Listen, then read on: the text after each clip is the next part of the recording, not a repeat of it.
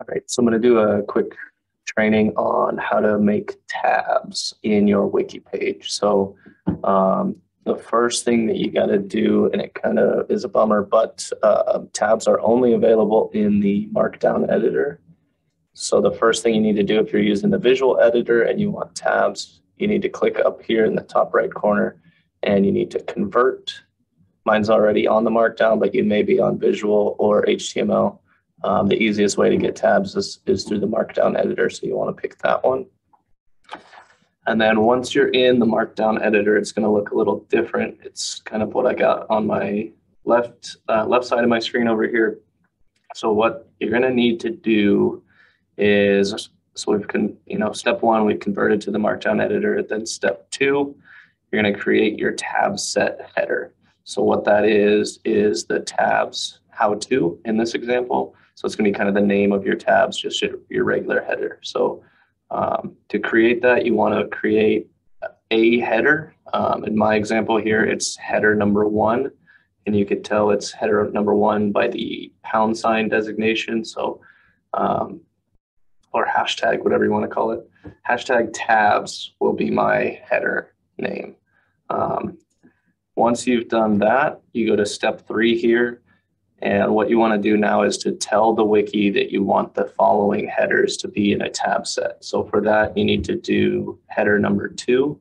So I've got # tab followed by the tab set in these kind of brackets here. So the tab isn't doing anything until you add the tab set. Then it tells the wiki that the following headers are going to be your tabs. So after that, you go to step 4 and you create your tab names. In this example, for the training I have set up here, I'm doing step 1, step 2, step 3, step 4.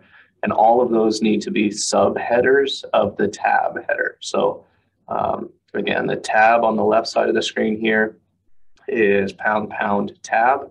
So your next header step needs to be header number 3. So 3 # step 1. And then below that, you don't need any # or anything. It's essentially just a paragraph. So you're just writing the content of step 1 underneath there.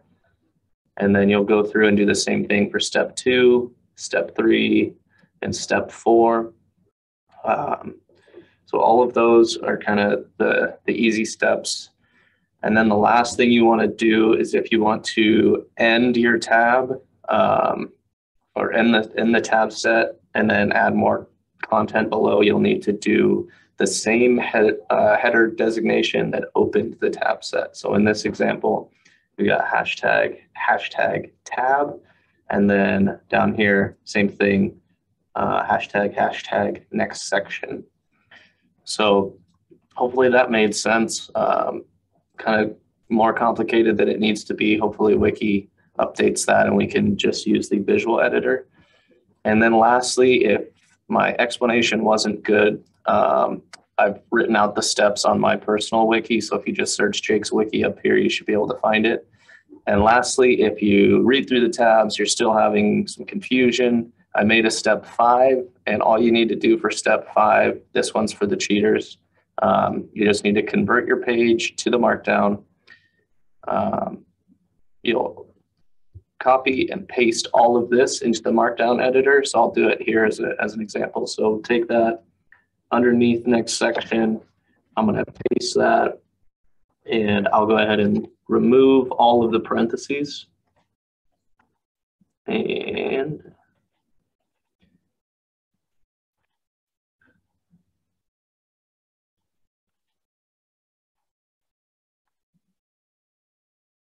all right.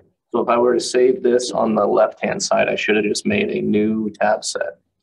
So let's close this. Let's see what it looks like. Perfect. So we got the new tab set here. You can see I gave it a header name, tab 2, tab 3, tab 4, tab 5, tab 6. So if you want to just kind of make a template or use a template that's ready to go, you can just copy and paste that into your Markdown editor. I'm going to go back to the edit page just to show you a couple things.